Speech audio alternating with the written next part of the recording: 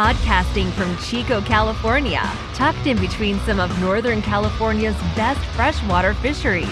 This is the Barbless Podcast, a podcast about NorCal fly fishing, guiding, fisheries management, and sustainability. If you have ideas or any questions for the show, leave the guys a voice message on the Barbless Podcast hotline, area code 530-636-2523. Also check out http://podcast.barbless.co, where you can download past episodes and show notes. Be sure to follow them on Instagram at Barbless.co and connect with them on Facebook at www.facebook.com/Barbless.co. Here's your hosts, Chad Alderson and Nick Hanna. Fish on.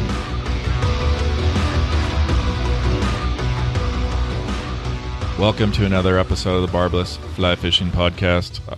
Co-host Chad Alderson. You probably know Nick Hanna. Nick, what's up? Hey, how we doing, man? You been fishing lately? Guiding a little bit. Yeah, I've been sick. I saw that you posted some nice fish caught. Yeah, there's all kinds of things: steelhead, trout, striper, you name it. It's kind of going on. Were you? What can you Except talk salmon, about? right? We got to. Not yet. Not quite. Not yet. But people are catching them on accident, which is, Yeah. So it's a good sign. We had a lot of water this year, and it's going to be. I think it's going to be epic fishing. Yeah. Well, today's topic is tools of the trade in terms of what a fish biologist uses to do their job. There's a variety of different tools that they have in their quiver, and with us today is Tyler Pilger and Michael Hellmier from FishBio. Welcome back, guys. Thanks for having us. Thanks. Yeah, good to be here again. Thanks for having us. Yeah. So why do we need to understand, like, why do you even need these tools in your tool chest to even do your jobs? Well, so for our jobs, I think the basic questions often come down to which fish and how many of them are where at what time. And if we could answer those questions, well, we'd probably be out of a job because it's not that easy. So it's like taking an accurate census if I'm a census taker in the government. Pretty much, if you're a and sample. I'm going to do like city planning or something. Exactly. Okay. Exactly. And there's a handful of tools or a handful of methods that come into play fairly frequently, including some actual tools that there seems to be quite a bit of public misconceptions about, including electrofishing, including trapping. So we'll try to talk about those. Yeah. Has that evolved a lot over time, like in the last 50 years? Oh, yeah. It has? Oh, yeah. Yeah. Yeah. So I was just thinking about technology and what you guys have available now. I mean, it must have been just a pain when you talk about trying to know what fish is where. So why don't you guys talk about what you guys used to have, Snorkels? like your forefathers used to deal with, and then fast forward to today. That's a really good angle.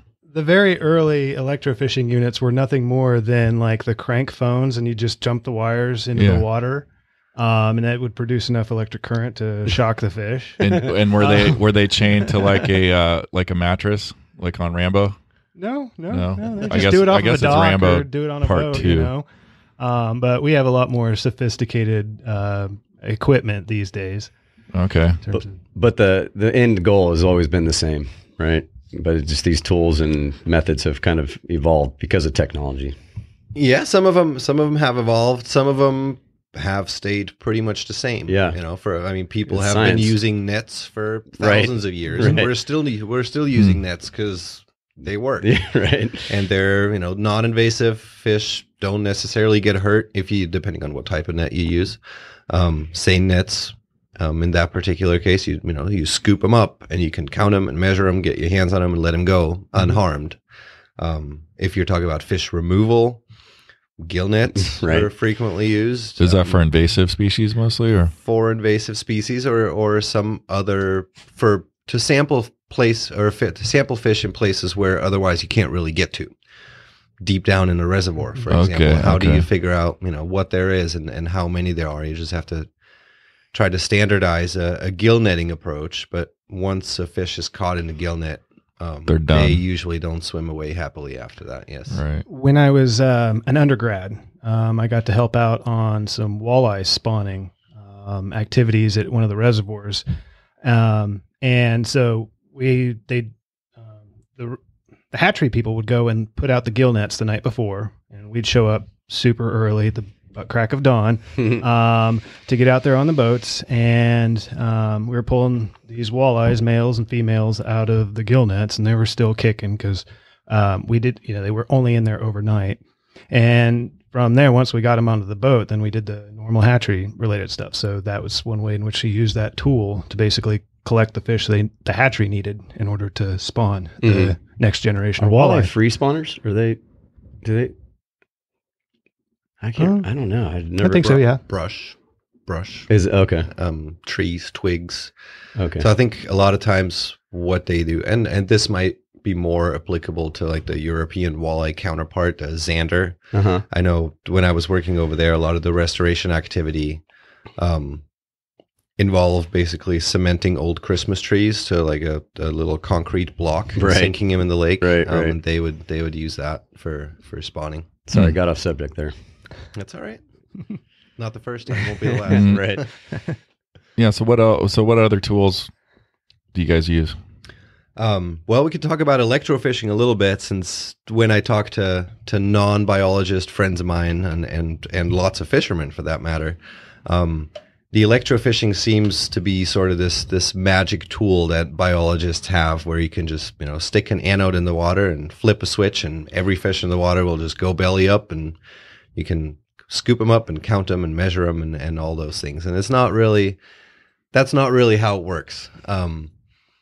You are putting electricity in the water, and there's various ways of doing that. The most frequently used these days are probably the backpack units, and they're actually battery operated.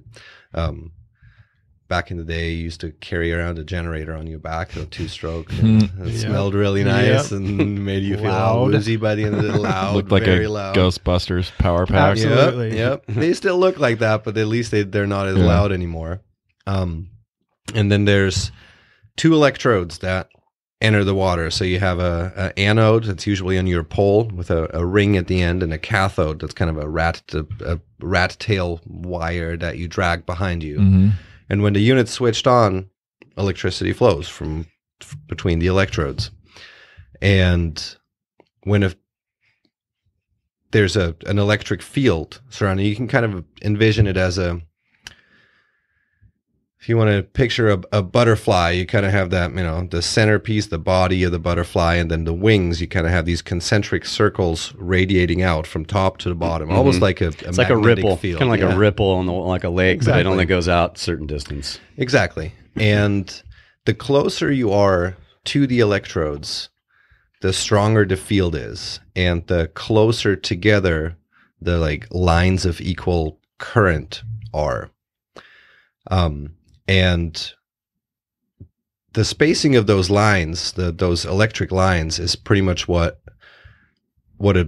affects the efficiency of an electrofisher. So if you're a really small fish, and your body doesn't span, the lines from like high power to low power, the fish doesn't really feel anything.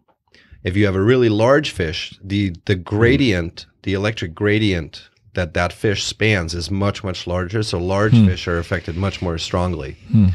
But then again, larger fish are much more difficult to get close to without spooking them first. Yeah, it's counterintuitive how that works, because you think the younger ones would be the most susceptible because they're not as like hardy or whatever. Yeah, no, they're easier to approach and easier to surprise with the electrofisher, but they're not affected by the electricity as much. And when a fish is caught within that field, the electric current basically causes them, it's electrotaxis or galvanotaxis, which is like a forced swimming. So their muscles basically contract. They're forced to swim towards the electric poles, the electric anodes. And in theory and ideally, you'd see that forced swimming. You'd see that fish swimming up, and you scoop them up right away. You do that before they lose conscience or become immobilized. You don't want to stun them. You don't want to have them pass out. You just want to basically force them to swim to where you can see them, net them, and then scoop them up and get them out of that field as quickly as you can. And there's different settings. So you mess around with the frequency of those fields or the pulses. You mess around with the voltage that you're entering into the water and all of these things. Then this is getting a little bit more advanced, study on electrofishing. But we know now that you can adjust the settings and to kind of tailor your electrofishing to the specific water that you're in, because you have to account for the conductivity of the water and all these other things. So, and the specific species you're looking at. And some species that have large swim bladders are the ones that will definitely flip up and float to the top, and then you have other species that just kind of roll along the bottom. Catfish are one that are hard to electrofish because they don't pop up to the surface. They just tend to roll. So what do you do? Like just make sure the depth of the water is like knee deep and put a net all the way on the bottom and just wait for them to roll up? If you can. Otherwise, we've had instances where you'll have a electrofishing raft go through first and then a follow-up raft to scoop up the fish that only come up later. Right. Okay. Huh. Well, okay. So, do you guys like adjust the polarity based on the size of the fish? Then it sounds like, is that how it works basically, or is it species specific? These days, a lot of the calibration of the initial settings is pretty much automated. Okay. Because you get a conductivity reading of the water. Okay. The more dissolved minerals and salts, whatever is in the water, the higher the conductivity. That makes sense, you kind of want to change your current and your amperage and your voltage accordingly. But that's basically the conductivity of the water is the main ingredient into the whole electrofishing recipe, if you will, because it works because fresh water has a lower conductivity than the salt concentration in the fish. So it's easier for electricity to flow through the fish than to flow through the water. And it seeks the path of least resistance, if you will. Right. You put it in the water and it finds a fish that has internal salt concentration that's higher than the surrounding water. Yeah. It passes through the fish and causes that forced swimming. So this is a two-parter. One, have any of you been shocked on accident in the water? And two, can you feel it? Yes. Many times. Yes. Many times. How bad does it hurt? That's what I was just thinking. I want to feel it. I want to see what happens. It stings. It's more of a stinging sensation. So usuly with is it like a shock collar? Like you ever been tested a shock collar on for a dog? Never actually put the shock. What about a 9-volt battery on your tongue? Oh, it's a little bit worse than that. Okay. Yeah. Yeah, it doesn't feel good. It really Okay. doesn't. Huh. No, your legs, the muscles in your legs start shaking, and they're like, okay, that leg's moving there like it shouldn't, and then it just stings really, like all over, like if. And this mostly happens if you get wet in your waders. You've got the breathable waders on. Just any kind of ground, basically. Yeah. Okay. Yeah. And then what's the mortality rate on, say, if you're going to shock 1,000 fish, how many die? That's pretty difficult to answer just because it's if nothing's so botched. Depends on if Mike's doing it or yeah. species. Yeah, definitely crew dependent. If it's but let's say you have your A team and everything's dialed, all things being equal, what's the percentage? Less than 1%. Yeah. Oh wow, okay. That's very good then. Yeah. So a bad day would be 20% maybe. If we ever got close to that, we'd go home much earlier that day. And what's a typical sample size you're shooting for? I'm trying to think. A few years back when we had a large project on the Sacramento that involved electrofishing and that aimed at figuring out which habitat is most frequently used or which habitat features are most frequently used by juvenile salmonids. That was a 3-year project, a 3-year active field project where we sampled, all said and done, probably about 8,500 different specific points and captured in the vicinity. Locations, 8,500 different locations. Holy different shoreline smoke. points. That's a ton. And captured somewhere close to 5,000 fish. Okay. Is that using that pack or was it using that was using a boat? The boat, right? Mm-hmm. Yeah. God, which is a different system kind of, but same it's concept. larger, much larger, big generator. So not battery operated anymore, but a big generator. Yeah. Studies that we tend to do, especially with marker capture studies, that's where we try to collect as many fish as we can, sample as many, get our hands on as many individuals as possible, mark them, put them back in the water. I mean, we're looking for thousands of fish to do that with in order to get any sort of statistical rigor in our estimates, really. Did you guys kind of know where they were at and just go right to them and start finding them, or did it take a little? Did you learn? I guess what did you learn? It depends on some projects like that Sacramento project. It was kind of predetermined, right? Yeah. We had a few stretches of shoreline that we wanted to compare. Yeah. And even though after a few attempts, it was fairly obvious that there's fewer fish to be found in some areas than in others, we still had to, go back and resample. Right. For projects where the intention is to collect as many fish as effectively as possible, either to, collect genetic samples or scale samples or tag the fish. And then again, the intention, if you tag a fish, is to release it unharmed, right? So you want to be as easy as you can be on these fish, but still capture them. But for projects like that, you can kind of hone in on those places where you suspect fish. When you guys were doing these shocking and you were doing smolt, right? Basically, you're counting smolt. Is that right? On the Sacramento, you mean? Yeah. Yes. So and that was. Did you inadvertently get any predators, and if so, what type? Lots and lots of smallmouth bass. Usually fairly small fish, 6 to 8 inches or so. That was by far the most abundant predator. Smallmouth, huh? Yes. Yeah, that's. I thought he was going to say striper. No, right? There's a lot of smallmouth in that river. There is a lot of smallmouth in that river. And so, like just kind of like the softer eddies and stuff like that is where they were. Yeah, usually associated with any type of wood. It was kind of interesting. The salmon seemed to be more associated with submerged vegetation, so grass, bushes, that type of stuff, and any type of dead wood was usually smallmouth habitat. Okay, so interesting. And hard bottom, always hard bottom for smallmouth. Any type of riprap, big rocks. That's usually where the smallmouth were. Just for the cover. For the cover, that size, and the soft substrate, any mud, silt, that's usually where the salmon were hanging out. Okay. So, well, do you have any other questions on that one before we move? Okay. We did get stripers too.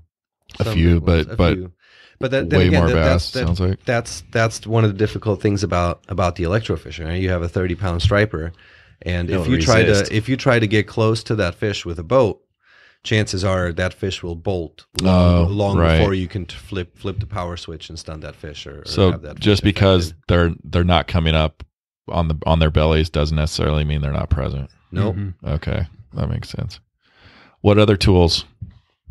Well, we can talk about some of the fancier tools. I know we talked about eDNA before on the show, but that's definitely something that's up and coming, as a very non-invasive method where you basically filter water and capture the genetic material of, everything that's in the water. And then you look for the particular pieces that fit to a particular species to figure out if they're present or absent. And is it safe to say that for every species that is in your ID database, it's that genome's been sequenced ahead of time?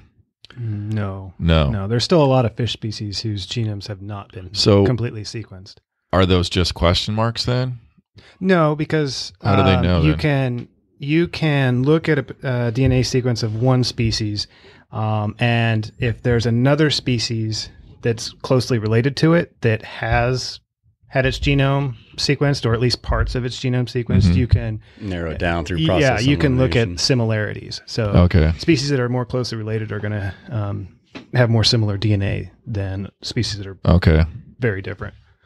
So yeah, you don't necessarily need the whole genome sequenced for all fish species in your area, but you need to have identifying pieces, so specific pieces. So you need a striped bass cookie cutter that you can see if it fits in your sample somewhere, and you need a pike minnow cookie cutter to see if it fits your sample somewhere, et cetera. And I think those different cookie cutters, if you want to call it that, those are available for pretty much all And fish in the So you Sacramento San Joaquin just Basin. like walk through kind of like the tactical piece of it. Do you just like put a vial in the water and take that, you ship that off to a lab and they tell you, or how does that work? So it works by filtering water. So you want to filter a certain volume of water because the DNA is suspended in the water column. Okay. And you pull that over a filter, and that filter is it's a very specific filter that DNA in particular adheres to. Okay, so there's some sort of a chemical in the binding agent in the filter itself. Yes. Okay, that binds DNA. Yes. Okay.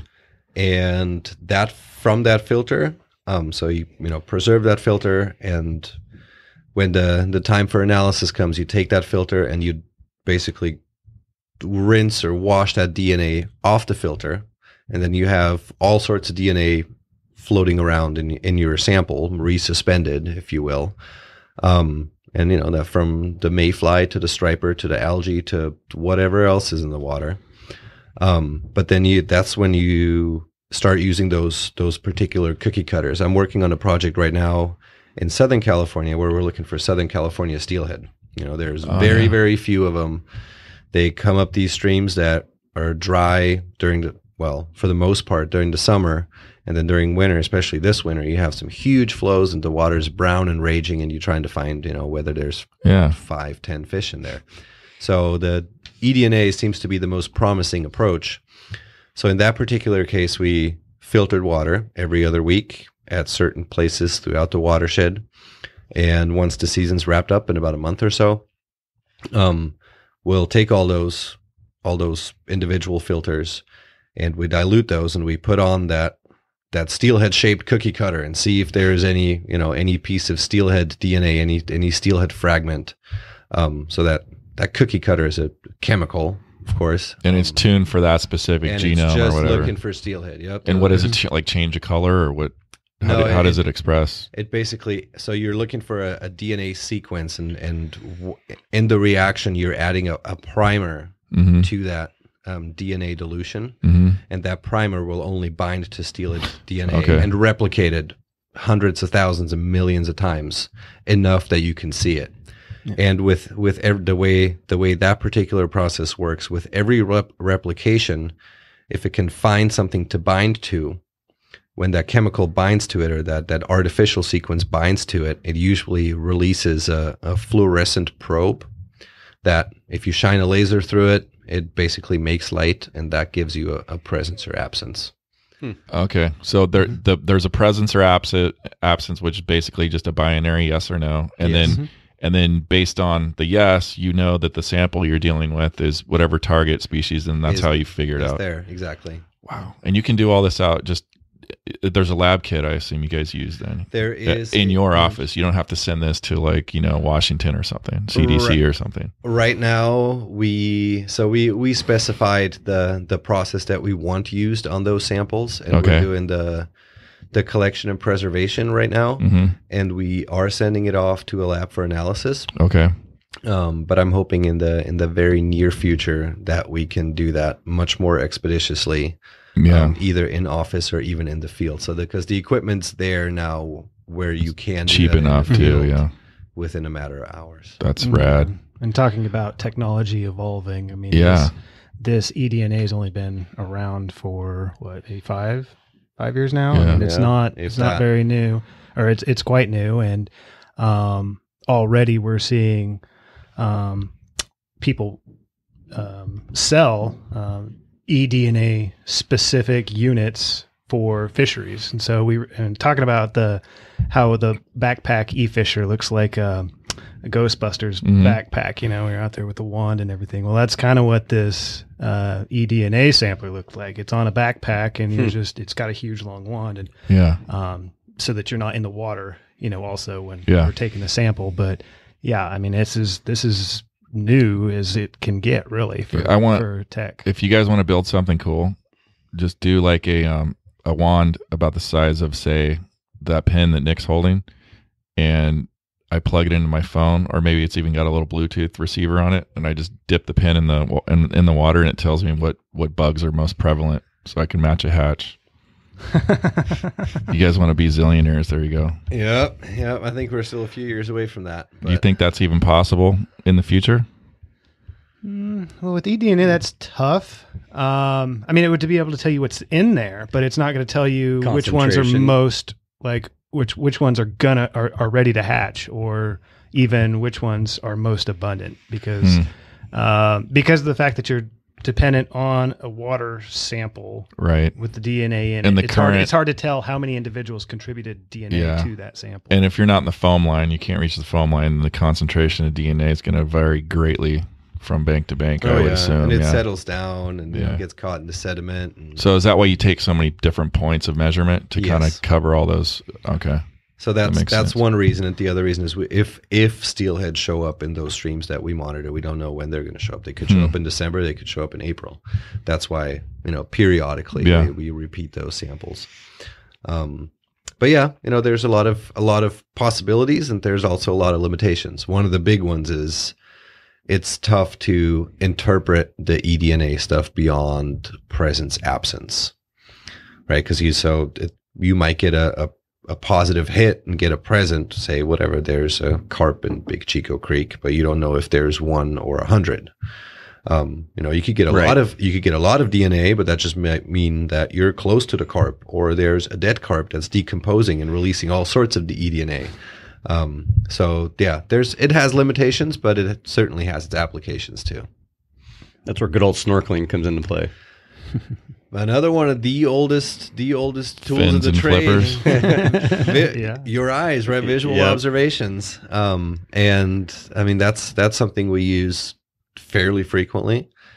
Now cameras are becoming a lot more sophisticated, and is that where are we going right into that?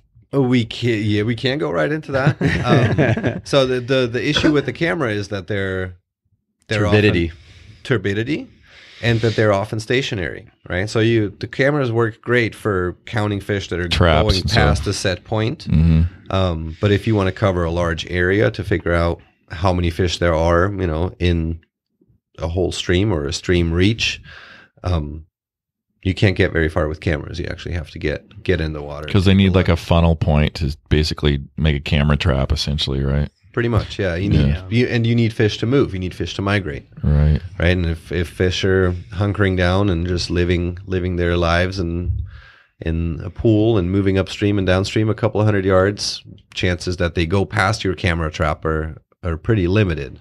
So it works well for migrating fish like salmon. Mm-hmm.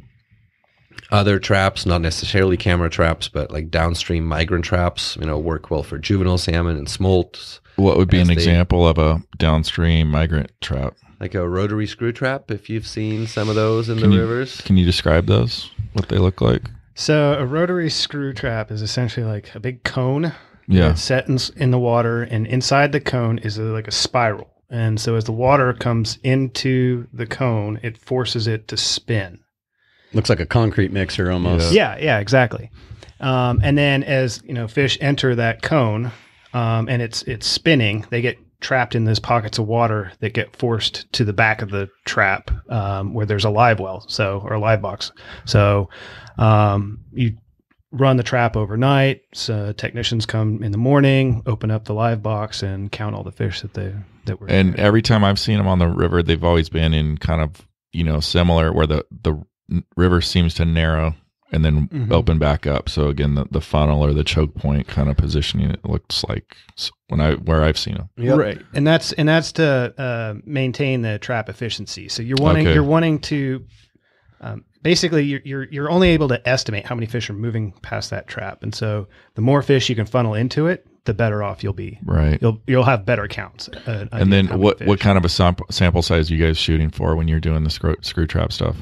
It just varies depending on day. If it early or very late in the migration season, you might only get like 2 or 3 out migrants in the trap. But so you're just looking for presence more than anything, not so much numbers. We count. Okay. We count and measure them.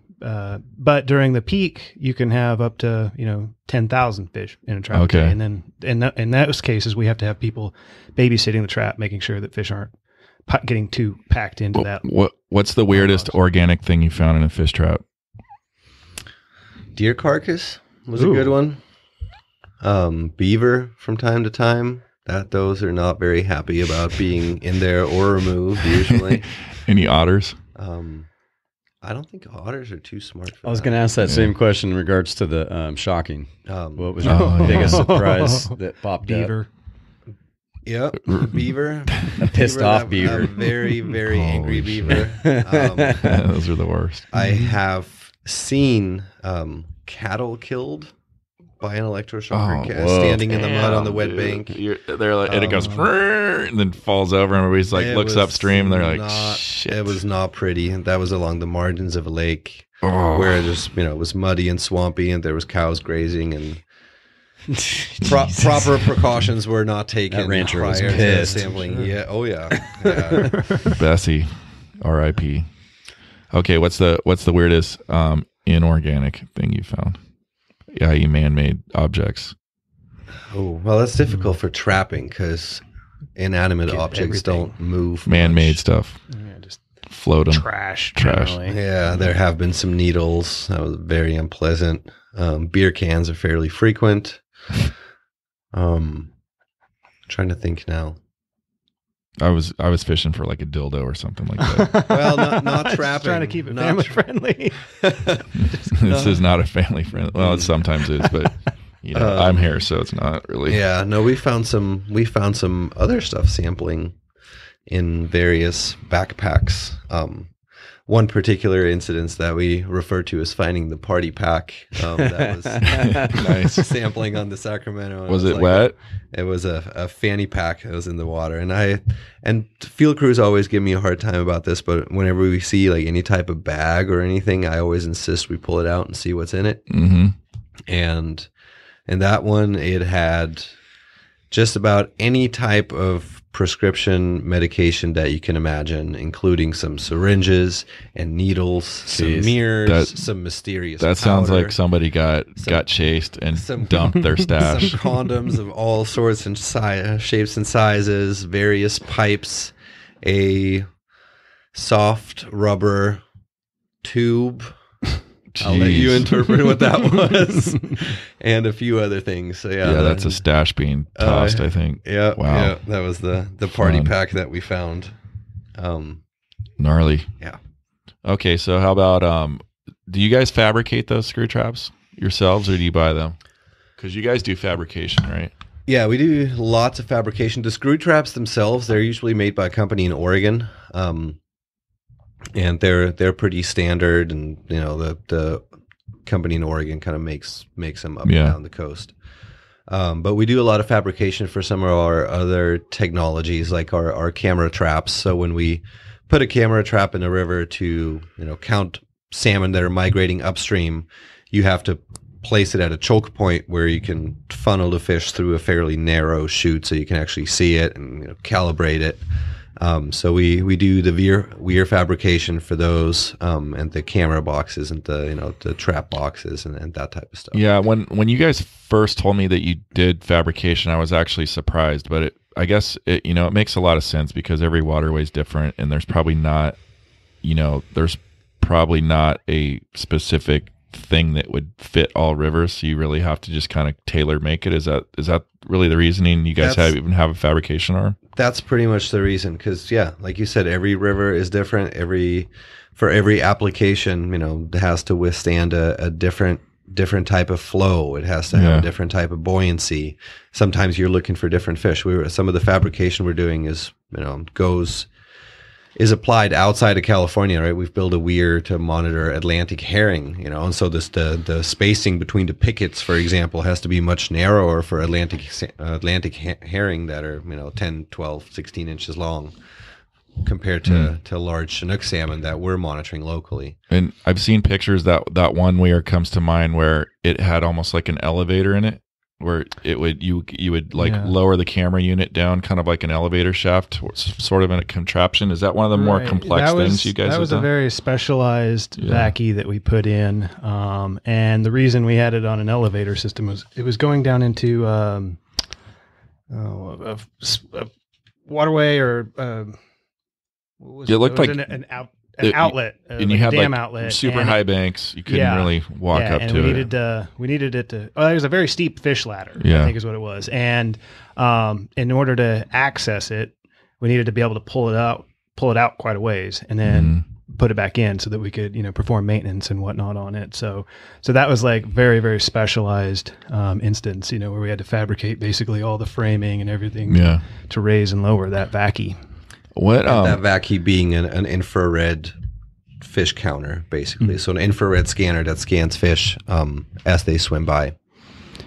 And we also been fabricating fyke traps. So what's that? Fyke trap is like, think of a big tube, like almost the size of this room here. I know your audience can't get an idea, but Roughly what are they 10 by 10. Right. And they basically, on each end, or on one end where the fish enters, you have a cone that goes into the trap, and that funnels fish into the trap. Once they're inside that trap, because the opening is actually fairly narrow compared to the size of it, they kind of get confused and can't turn around and get back out of So the it's like an oversized crawdad trap or something. Yeah. Or a bait trap. Crawdad Exactly. trap, bait trap, that kind of But stuff. big. But So why put them in that kind of a confined space? Like what's the purpose? So that's for like very big open water areas that we're trying to sample. Okay.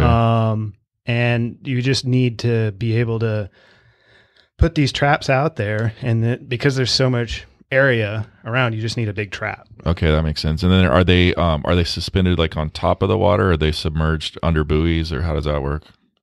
They're submerged mostly, but I think we have to leave a little bit of space out of the water in case a marine mammal or something gets in there, so that they can Come still up breathe. and get air. Oh, okay. Yeah. So they're sitting on the bottom, but in fairly shallow water. I mean, mind you, those traps, can have an 8-foot diameter. So they're sitting in, 6-7 feet of water with a little bit of freeboard up top. How do they get in there if the hole's that tiny? Well, I mean, it's a 3-foot.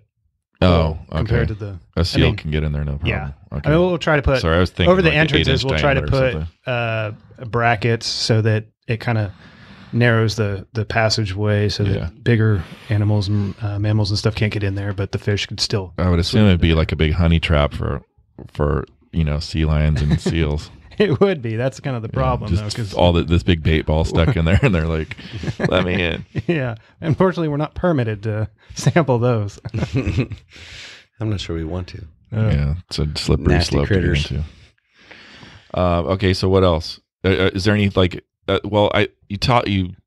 you touched on the infrared stuff, and I had questions around just machine vision kind of things. I guess related back to Nick's question about the cameras. So there's the camera traps are one thing, but let's talk about kind of like some of the software possibly, or some of the things that people maybe not be thinking about when it comes to that kind of stuff.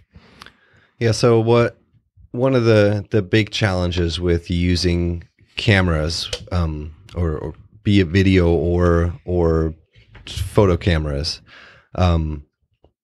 is the very large amount of manpower it takes to actually turn hours and hours or days worth of video into something useful. And there's certainly a push towards automating that some of that video review, or some of that image review, so the actual fish expert doesn't have to sort through tons of images with leaves and twigs and whatever else floating by, but can focus on the images that actually contain fish.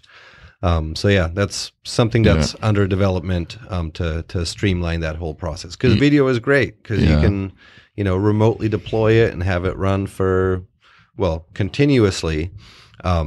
But the big hurdle to making it really efficient is still the time commitment it currently takes to review all that and turn it into something it's useful. similar. Well, like what you're talking about is similar to what, say, home security is doing with the doorbell cameras, right? Where you can review a 24-hour segment of footage, but it will only show you the highlights, like the people actually coming up to your door. So they take 24 hours, they compress it down to just the events that were at your door, and that might be like 2.5 minutes of stuff. Exactly. Yeah.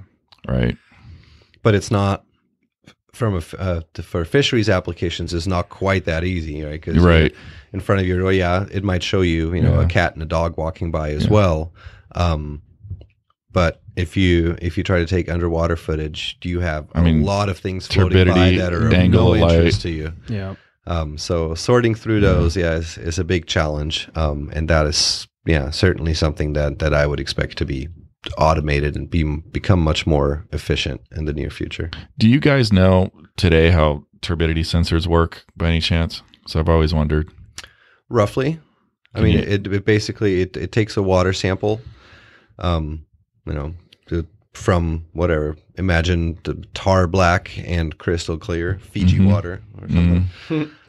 And you basically shine a laser through it, and however much light makes it out the other end, that's calibrated to give you a reading. So it's light penetration. Oh, that's easy enough. Huh. Every once in a while, there's a seemingly. I thought it was just going to be some black magic stuff, but no, not quite. I don't know the exact physics behind it, but it's light based, laser based. How come more rivers don't have that turbidity reading on them? On the gauges, on the gauges, because with any sensor, once you put sensors in, especially the ones that need to be visually accurate, it's a lot of maintenance requirement, because you get, if you get an algal film over your laser window, it doesn't give you. So they make them now with wipers. It helps a little bit. That's funny. But still, unless it's absolutely necessary and crucial, they limit the turbidity sensors just because the maintenance is so high. Tyler looks like he's got something to say down there. Oh, I was just going to comment that, like, right now, when we're out in the field and we're interested in taking turbidity samples, we don't have a probe that we stick in the water to measure turbidity. We take a water sample and we take it back to the office, or take it back to the lab, and then run it there. So you shake it back up and then put it in? Okay. Yeah. Huh. So Michael, sorry. Miguel. That's all right. You guys been hanging out with the taco guy. Michael, what about tags for fish? There's so many different kinds, and we've talked about them before on the show, but fish tags? I need to be reminded about them. Like fish tags. Yeah, no, tags of all sorts of shapes and sizes are a hugely important tool for fisheries biologists. There's a vast number of different types of tags. How has that technology first changed over the last 50 years? Fish have always been, not always, but fish tagging goes a long ways back. But back in the early days, the tags that are used to either identify individual fish or identify a batch of fish were external, and it was some type of hardware.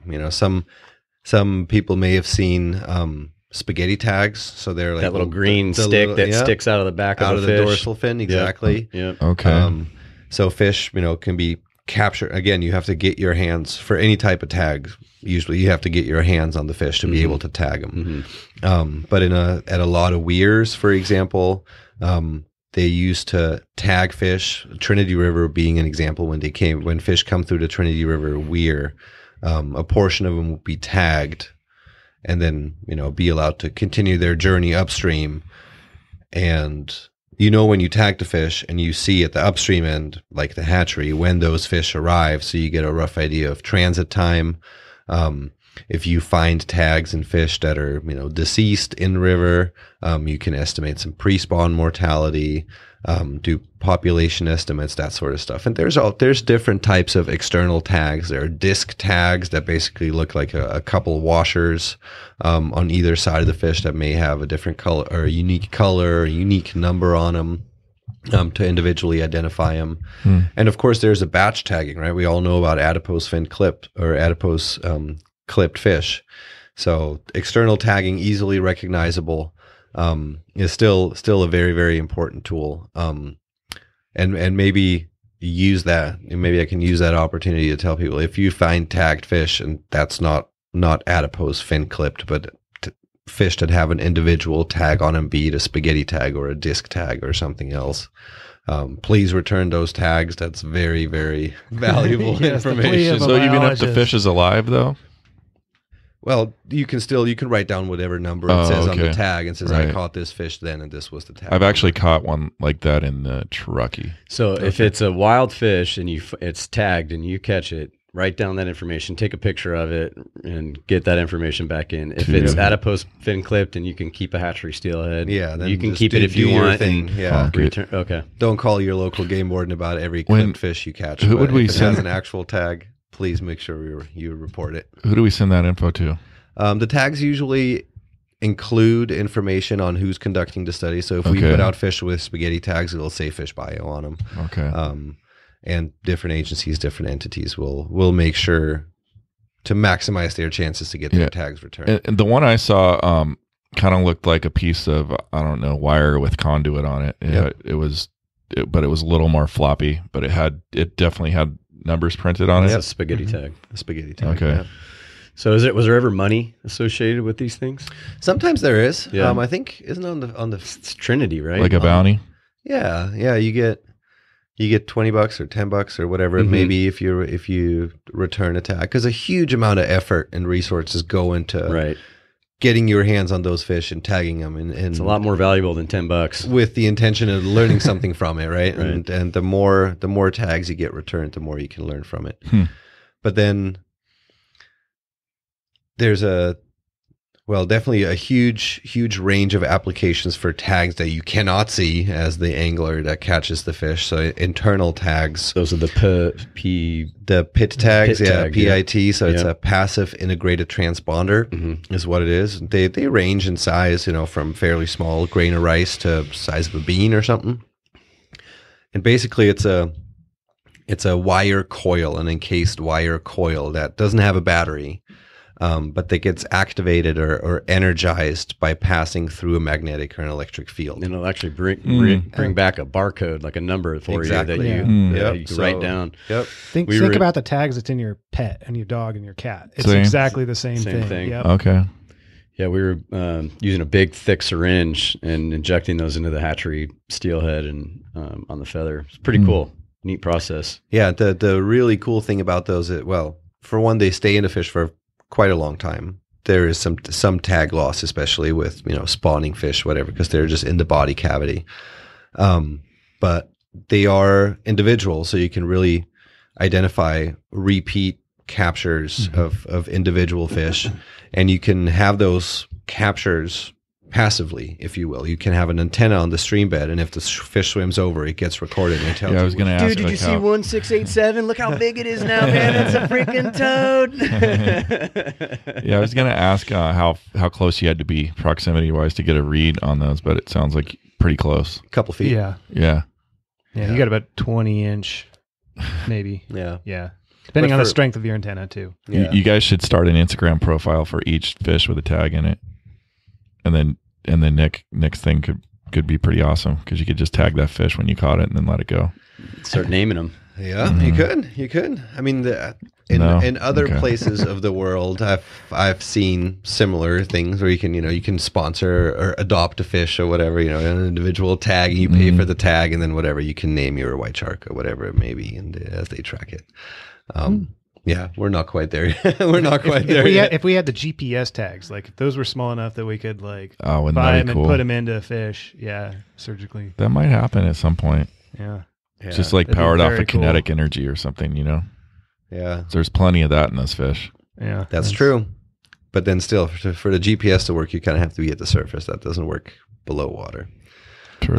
When you see like biologists standing on a bridge with a big antenna array, what are they using those? They're tracking also internally tagged fish, but telemetry tagged fish. So they're radio tags. So those are actual tags that have a battery and unfortunately a limited battery life associated with them.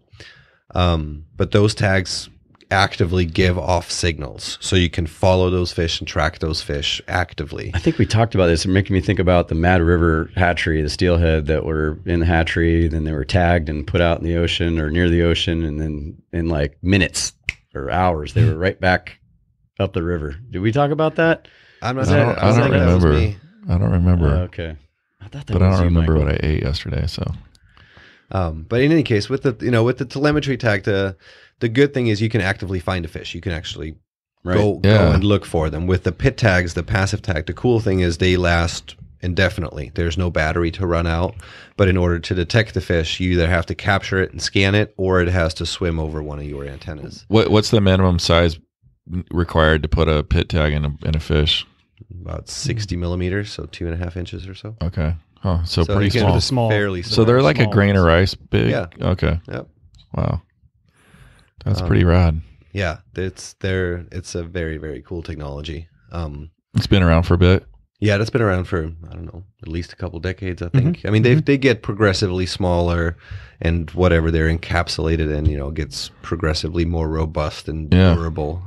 But the pit tag technology itself has been around for a while, but not as inexpensive or as durable and reliable as it is now. What else? So there's also another type of tag, internal tag called coated wire tags. These are basically microscopic wire filaments that are stamped with a unique number, and they put these in a lot of the hatchery fish. They put them in the snouts of the fish, and that way, when adult spawners are recovered on their spawning grounds, they using carcass surveys and whatnot, they can collect the heads of those dead fish. This is like and the then- last thing to decompose or be eaten, yeah, pretty much. yeah, and so they can keep those heads and send them off to a lab to be processed. So they pull out those tags, and then that's how you can figure out from which hatchery different individuals came from.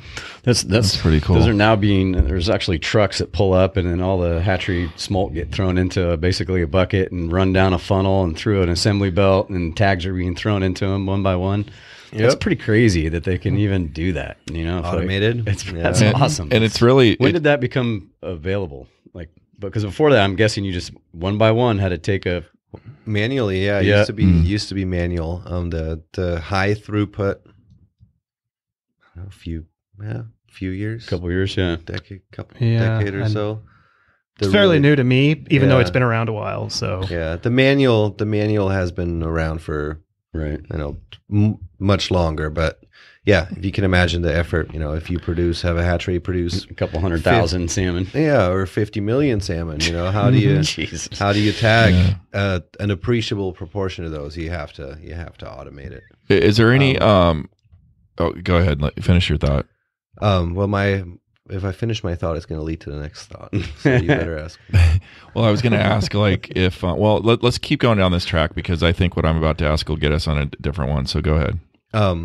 So one of the cool things about the coated wire tag that Tyler was talking about is it allows you to reconstruct a hatchery of origin, right? So usually every hatchery has a unique tagging code, and every release group or most release groups have a unique code. So if you find those fish, regardless of where you find them, you can trace those back to wherever they were produced. Sourcing. and that's how they actually track straying rates. So is this is going back to source sync, right? Is this what? No? Yeah, kind of. Yeah. I don't. Are we going back to that, or are we just no, starting we'll with talk that? about it later. We haven't talked about it yet, but Yeah. But yeah, so you can if you see fish, salmon in particular, in a given river in fall, and you can trace back where those salmon were produced, it may turn out, and it often does turn out, that the river you find them in as adults is not the river where they were originally produced. What's the percentage of that? Varies from year to year, Yeah. actually. Mm. Can be very large though. Yes, it can be. Straying rates, I don't quote me specifically on these numbers, but I think natural levels are around 6%, but with hatchery influences, it can get quite higher, like up to 15 or 20. But So again, I'm not- 6% of the wild fish are lost? will generally stray between tributaries. did we define what stray rates mean? I don't recall. Not going back to your place of birth to reproduce. Right. Okay. Are we good on that? Because I'm going to ask this question now. Is there any technology that you've seen either at a conference or read about that's coming that you're excited about, that you're not currently employing in the field? Tough question. That is a good question. I mean, I'm definitely excited about the camera stuff.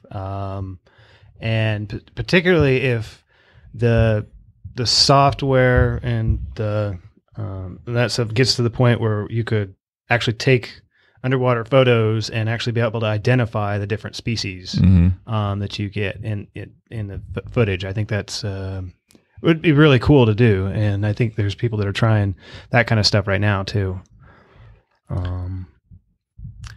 Stuff that I have seen, and this is more from a habitat type perspective, and that's something that just, I know it's out there, it's just not readily available yet, but is satellite and habitat mapping, in particular when it comes to stream temperature. The ocean fishermen and all the tuna guys, they're always keeping an eye on just like sea surface temperature and stuff, and all that's pretty much, it's possible to do it. For a small creek, if you had the right satellite in the right place, you can figure out what Antelope Creek temperature is, 10 miles up from the Sacramento. Right now, we have to run out there and stick our thermometer in, but in theory, you could do all that remotely. And once that becomes much more accessible and more readily available, I think it would allow us to get a much, much better overview of how limiting the habitat really is. Right. Just from a habitable zone perspective, right? Exactly. Is there a government agency or someone that's like working on deploying satellites or whatever it would take to do something like this? Do you know? I'm not sure. I'm sure the right satellites are out there. There's a couple government agencies that are working in that direction. There's some really good stream temperature models out there, but it's based on collected data and extrapolated. So both the USGS and the Forest Service have some really good models, and those are actually available online. You can check those out. They've got a network of temperatures across the country and in all the different streams and stuff, and so they've been building that data for a few years now. They've been really working on building that network of temperature sensors all around the country. I know the Navy's heavily involved with that because they're checking to see what their sonar does to different marine life, right? So they're always kind of monitoring that a little bit. And so they're spending money on that stuff too.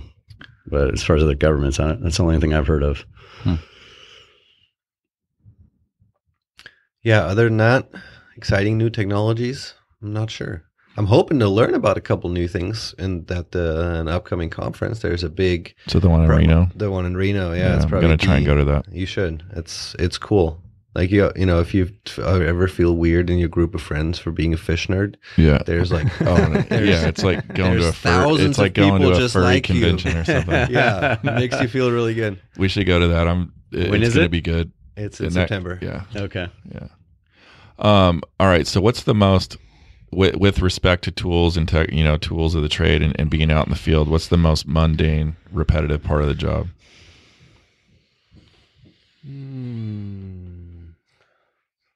If you ever have to do bug samples, picking bug samples is very mundane and monotonous. But fun if you like bugs, like flipping rocks and pulling bugs. Well, yeah, you've got bug samples that you collect from the water, and then you take them back to the lab and have to identify the actual sorting. Or if you're doing a diet study and you're like digging through gut contents, right? You just there's a bug. When you guys said you're sending the severed heads back to the lab to go through, not us. Like I would not want that effing job. Can you imagine? You just get like bags of rotting fish heads, and you got to just pick through them and run them through a scanner. Oop. And it beeps. Oh yeah, tags in there. Cut the head in half. Do them again. And it must just smell amazing in that lab. Oh yeah, I can't even imagine. Yeah, you have to. That's got to be the worst. Have some resilience. That's got to be on the Dirty Jobs series. Job wasn't the Feather River carcass survey on there? Yeah, a few years back. Yeah, I've seen them out there stabbing old carcass salmon and bringing them on boat, chopping them in half. All right, so let's talk about what's it called? Sink source sink dynamics and what is it? What does that mean? And salmon populations, or any populations for that matter. What does that mean? So a source, it's fairly self-explanatory where the fish come from, but then there's also population sinks, where fish production disappears into where you don't really get any return on your investment. So an example of that would be, not to harp on the hatcheries too much, but that is the most prolific example, at least here in the Central Valley, is hatcheries produce a lot of fish, and a lot of those fish don't necessarily go back to the hatcheries, but go back to other places that might not, under current conditions or under natural conditions, not have any or as many fish. But because so many fish go back there, even though they weren't produced there, it seems like those streams are doing really well. It's like, oh, look, all of a sudden we have 5,000 salmon in this stream, and they spawn and there's juveniles going out, but it may not be the juveniles that or the fish that are produced in that stream that actually come back. 3 years later, all the juveniles die on their way out, just kind of hypothetical extreme example. Yep. Yet 3 years later, you still have 5,000 fish come back. And you may think everything's fine, yet you only think that because year after year, you get fish from a source population, an overflow into some of these other streams. You're effectively getting their sink.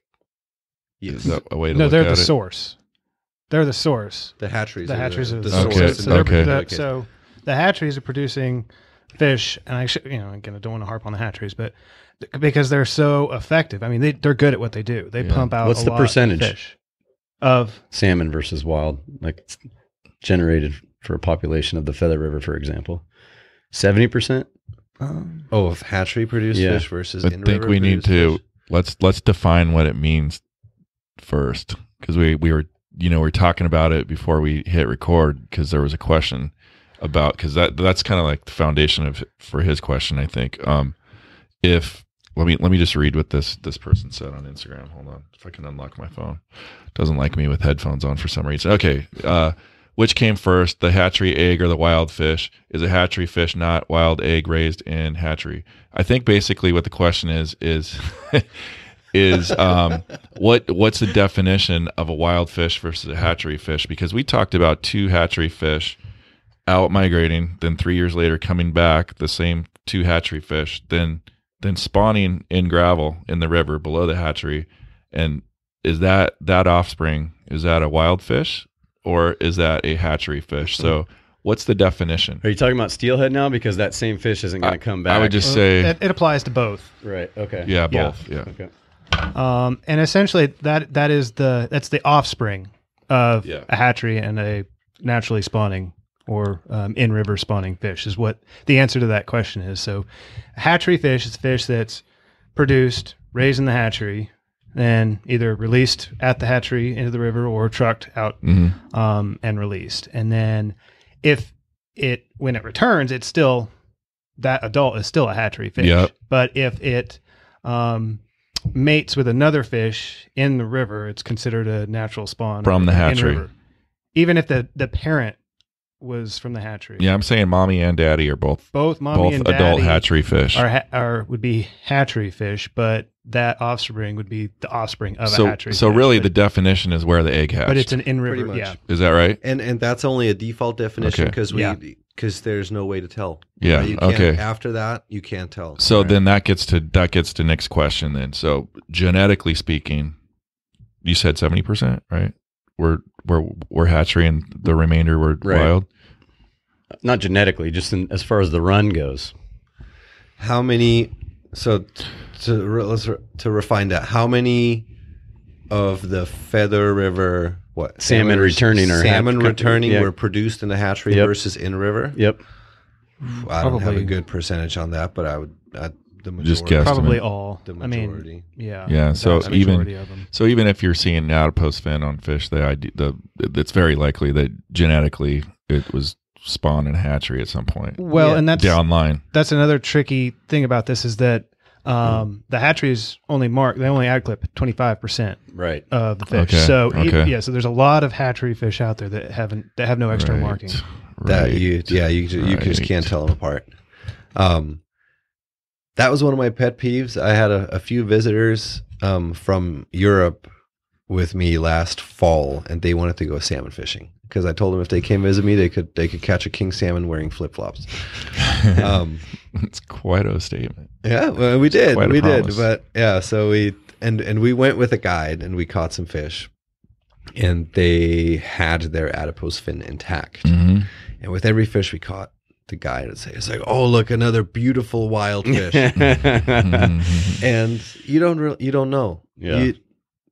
When it is ad clipped, you do know it's a hatchery fish. When Right. it's not, it may be. You just don't know. But it sounds like It sounds better. but it sounds like if we're going to get really specific about genetics, that it's probably a hatchery offspring from somewhere down the line. Yes. In the Yeah. Sacramento And I would basin, say, yeah, probably. and that was the other point I was going to make. California, and then as you move, north, that probably is less likely. Is that right? It's a matter of where the hatchery concentrations are. Yeah, I don't think there's necessarily a north-south gradient Yeah. because, I mean, no other state tops Alaska in hatchery Yeah. production, especially when you get into other species of salmon for pink salmon and chum salmon, et cetera. They have huge hatchery production. It just is watershed specific. You can go to watersheds where you have very limited hatchery influence, even though there might have been historically a hatchery that operated for a few years in the past, like whatever, Redwood Creek or the Eel River or something like that, where you don't have even locally, even in California, you don't have a big hatchery influence. Yeah, and then that kind of raises another question in my mind. If you've got, let's say, there's been 3 generations of fish that are hatchery fish. They've been, in raceways, and then they were released somewhere as smolt. 3 generations, they're all producing, and then finally on the 4th generation, those adults come back and they were actually spun. I guess the 3rd generation offspring were born in the river, right? Then they out migrate, they come back in, they have kids. Are they more genetically conditioned for waste ray habitats because of the last 3 generations, or because they were born in the river? Is it going to be okay? Like how far from center genetically and from an adaptation perspective is an in-river fish versus a hatchery fish and so on? I think that was the longest question I've ever asked, but did it make sense? I think there's a fairly simple but generic answer to it. Hatchery domestication, or hatchery effects, if you will, is something that happens very, very quickly. Okay. So even after a generation, okay, you just select for different traits, or for that matter, you don't weed out the stuff that wouldn't make it in river, right? Because that's the whole point. Is like you increase survival to the extent possible. But there's some fairly rigorous evidence out there that when those fish come back, even if they mate with a wild fish, so a hatchery fish coming back, adult mates with a wild fish coming back, that their offspring, the mutts, if you want to call it that, are less successful than the wild fish pairing. Okay, interesting. So it doesn't take much to have an effect. And then can they equally bounce back faster? I mean, if let's say it's a hatchery and a wild, and then their offspring's kind of 50-50, and then they get diluted genetically in future generations with wild fish, will they come back the other way? So this is kind of getting back to the source sink topic here. Is that's the problem we're running into, is now even because there's been so many hatchery fish released and the straying has been so high, all of the wild fish now show very little genetic difference from the hatchery fish. Yeah. So it's all kind of big one swirl. The one that stands out the most is that winter run, right? Mm-hmm. Probably out of all of them. Yeah. But as a spring run still too, they still have some genetic differences between the hatcheries. Mm-hmm. So there's still some genetic variation out there. But at the fall run, it's the fact is that there's salmon from all these hatcheries have been at the same time and mixed, and there's just no difference now between San Joaquin and Sacramento. So speaking of springers, spring in general, I spent a lovely day, various hours throughout the day on Big Chico Creek, and it was through town here in Chico. Right through town, and it was an absolute delight. Why is that, Mike? There's Well, for one, there's so many different things going on. Like on top of every tail out and on top of every riffles, there's, large schools of suckers getting ready to spawn now. There's just big slabs of like pike minnow and hardhead that must have moved up from the Sacramento doing circles looking for a place to spawn. There's steelhead smolts that are, smashing mayflies off the surface on their way to the ocean. So cool. There's so much life right now and readily visible because the river, the creek is running super clear. And there's some spring run salmon in Big Chico Creek. You showed me a picture of one just below Sycamore Pool, right? Just below Sycamore Pool. Airborne, trying to jump the weir. Yep. Basically, it's a really, really cool shot. We'll put it up pretty soon. Didn't quite make it. It takes them a few attempts. There is a fish ladder there. They can make it up. I watched a few fish go up successfully today, and just takes them a few tries to find the right spot to make it through. But yes, there's spring run salmon in Big Chico Creek. It's really cool. great opportunity to watch them. Difficult to figure out where they're going to be, for any length of time. Yesterday, they were right behind the card center. Today they could be in the park. Today, well, I saw fish moving up through the ladder this morning. They're somewhere throughout Lower Park still. I don't know if this is one bunch of fish moving through, if this is the tail end of it, or if there's more to come. But there was probably about 30 yesterday. That's so cool. And fascinating, absolutely fascinating, because you have this little creek that's knee to thigh deep, and where they hang out just inline, there's just a school right where you can see them. And I was standing there with my camera, and people who would walk by and I was like, oh, what are you looking at? I was like, oh, there's 30 12 to 20 pound fish like right there. It's like, oh, I don't see anything. It's like, yeah, they're every once in a while, one would dart out and you could see it, and then the school would kind of swirl and then reposition itself and you could see them. But yeah, amazing how well those fish blend and how well. And these are strays, right?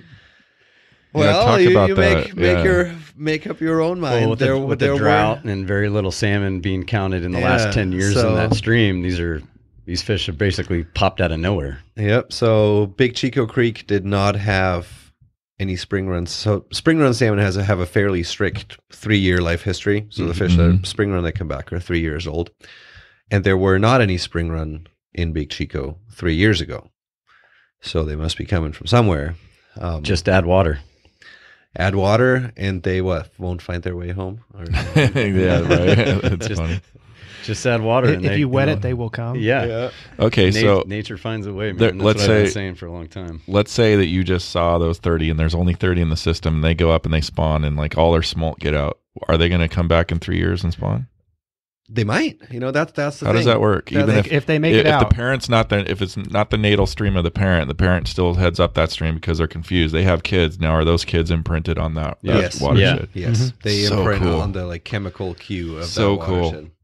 But there's a lot of variables involved between then and so now in 3 and years. So I don't. It's. That question has always been of interest to me, that kind of, source sink. So like, 3 years ago, there weren't any spring run salmon in Big Chico Creek. So those must be coming from somewhere else. Battle Creek, Feather River, Deer, Clear Creek, Deer, I saw Butte Creek. Who knows where those fish came from, right? And, they might make it, hopefully, they will make it up high enough so they can find some deep, cool water to make it through the summer and spawn successfully this fall. And hopefully their juveniles will make it out next spring. Yeah. But there's no way of telling whether in 3 years Big Chico Creek will have enough water so that the adults can come back then. And hopefully nobody poaches them. And if you ever do see somebody poaching, call 1-800-CAL-TIP. Because I have seen people poaching fish, salmon particularly, out of creeks like that. It's bad. It's and because the water's low and clear, it's too easy. Kids can see them. They're like, "Oh, look at these fish!" And it's the worst. No, and they're cool, and they're readily available and visible right now. And they try to hunker down, especially during the day, in places where they can somewhat hide. And I tried to keep and did successfully keep some people from throwing sticks and rocks to, move the fish into the water so where they could see them and stuff. They need to have signage all the way up and down that creek to educate people because they don't even know. They just don't. Absolutely. Yeah, people don't know. There's no bad intention behind it. Right. Yeah, there's a river in, I'm not going to say the river, but near Reading where they have good signage up, and they just don't do that here. It's really crazy to me. Yeah, well, maybe because there's not enough. Maybe it's because it happens too infrequently. Right. Like I said, 3 years ago there weren't any. I think the last time Big Chico Creek had an appreciable count of spring run salmon was in 2011. Yeah, well, they were helicoptering fish from lower pools all the way up to the upper pools to get them out of the warm water because they got trapped. The water dropped too quick. They were down in the lower sections. Was this before I moved up here, probably? And they couldn't get up there. And so, I mean, if they're spending that much time and effort to do that, you could think you could buy some fucking signs. You know? I mean, seriously, come on. You're going to buy jet fuel and all this shit and pay a helicopter guy? Right. Put some signs up. Yeah. Fuck's sakes. Yeah. But in any case, if you see them, appreciate them. Yeah. Enjoy it. Don't bug them. Right. Yeah. That's cool. No. So in any case, don't mean to portray, Big Chico Creek in this particular example as this place where salmon go and nothing ever comes out of it. So this no return on investment, deal, or this population sink. Yeah, we don't know what's going to happen to those fish, and maybe their juveniles make it out, their offspring make it out, and they do come back in 3 years, and they can't go up Big Chico. Yeah, but maybe they can go up. They'll find a different place. They'll go somewhere else. Yeah. And maybe they will find a place where they couldn't go up this year, and there's no production this year, but they can go up 3 years from now. So it's just kind of diversifying that life history and that portfolio, if you will, of salmon. Do you? I should know the answer to this, but are there any fish barriers on Big Chico as we head up the canyon? Yes, there are. So there's a defunct fish ladder, the Iron Canyon fish ladder, that was initially constructed to make Upper Big Chico Creek accessible during a broader range of flows. So, before anything was done in the canyon, spring run salmon could get up there, but only if the flows were just right. And that would only happen in, 10, 20% of years. So they built a fish ladder up in the canyon that improved that, or made it more accessible during a wider range of flows. Yeah.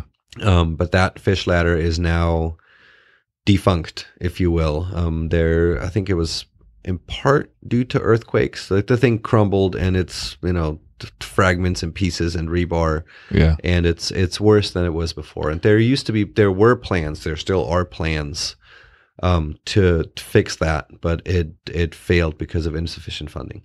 Do you know who that was that was working on it? There was a collaboration, many different agencies, from the Department of Water Resources to National Marine Fisheries. Yeah, because I saw salmon in right behind the Card Center last year, or maybe a year and a half, the year before last. I think I sent you or Mike a picture of the guy jamming up the creek. So they're in there, they're present when, like you're saying, the conditions permit it. So why wouldn't we do something there? They put one on Deer Creek. They redid that one. They did, and it's beautiful. They did an amazing job. So if you guys want to go see what a new fish ladder looks like, go hike up down Deer Creek from 32 down to the Lower Falls. Is it Lower Falls? Yeah, it's the Lower Falls.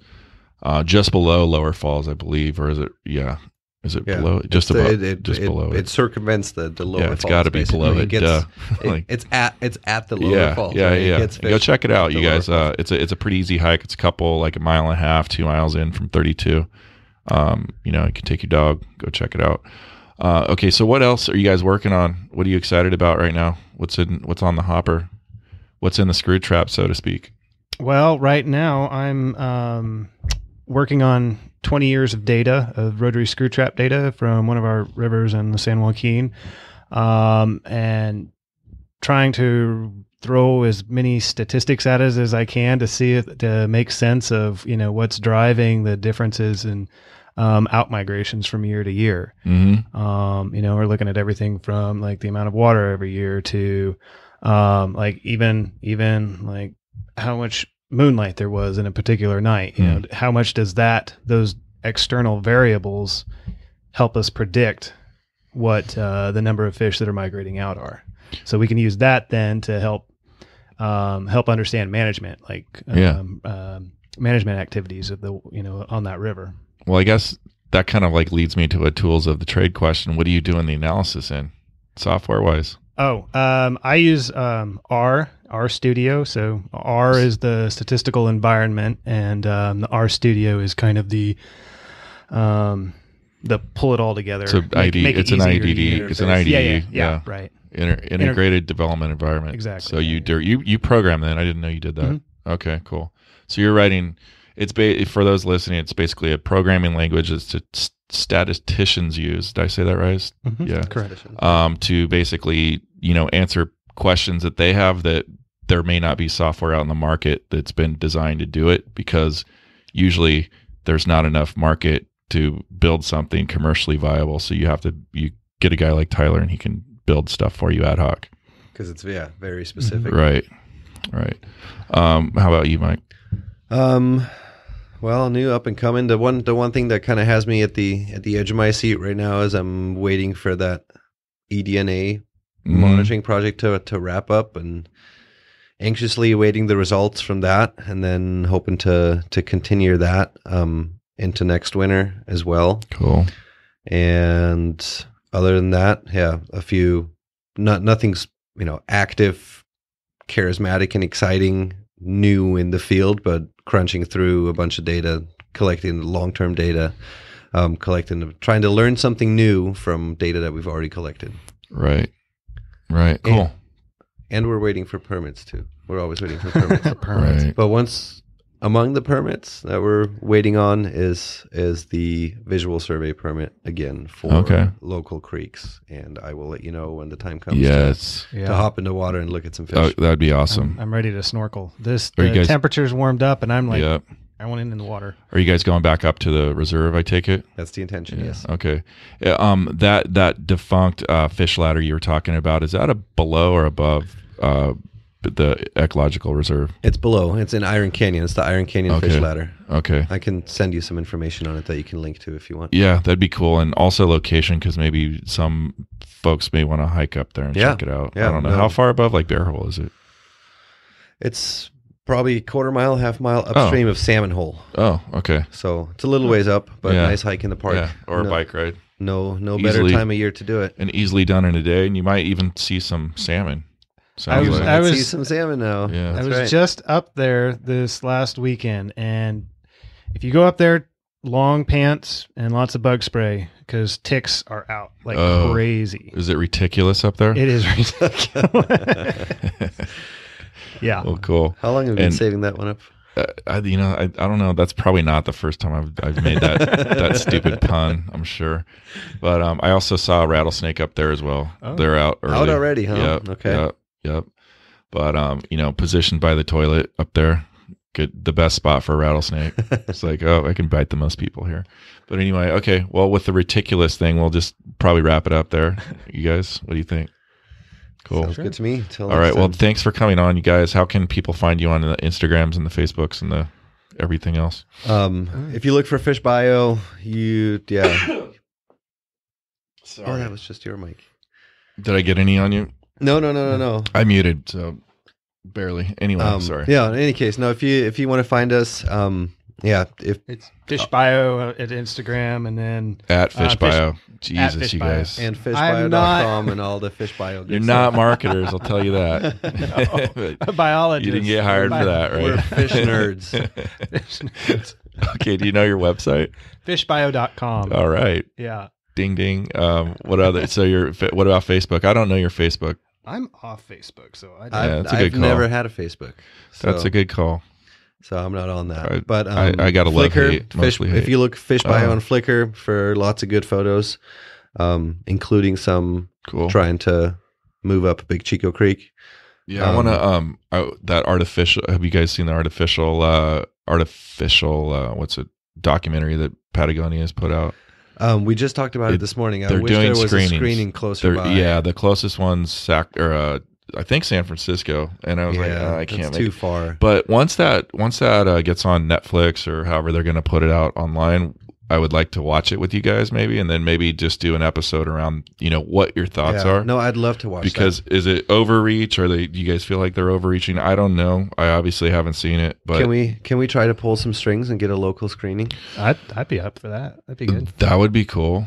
Why don't you talk to Doug, see if he could sponsor it? Because I don't know how much we need. There's 2 places we could. Well, there's 3 places we could show it in town. Delray, Pageant, Big Room, and the little one. Oh yeah, there's 4 then. Big Room would be killer. Big Room would be killer, and I think that Big Room. Yeah. They would be. That's a great call. It would fit with. I'll work on that. Yeah. And then maybe now a plan's coming together. So maybe we do this screening here, and we're like lamenting about these signs, right? What if we did like a $10, $20 a head to come in, and all that money goes to maybe putting some signs on, say, Butte Creek or Big Chico. There we go. Donate to a fish ladder or something like that. Something. Too. Yeah, something. We need a very, very, very big room to make the fish ladder happen. But I think we can make some signs happen. Signs are good. If there's anybody still listening, and you guys like that idea, let us know when we publish this episode, and put it in Instagram. I'd like to know what you guys think. What else? I think I'm good. If like always, if you guys like this episode, please rate us on iTunes, and we're available on Google Play, Android. Everywhere. Alexa, really, we have an Alexa app. It's crazy. And others. Thanks for listening, you guys. I'll let you get back to your driving, or you're about to go to bed, or what you're doing right now. But thanks for listening. We appreciate it. All right. Well, thanks for having us. Yep. This podcast would not be possible without support from our sponsors, FishBio and AMP.Build. FishBio is a consulting firm that offers a fresh approach to fishery science. They specialize in fish research, monitoring, and conservation with innovative uses of technology and communication.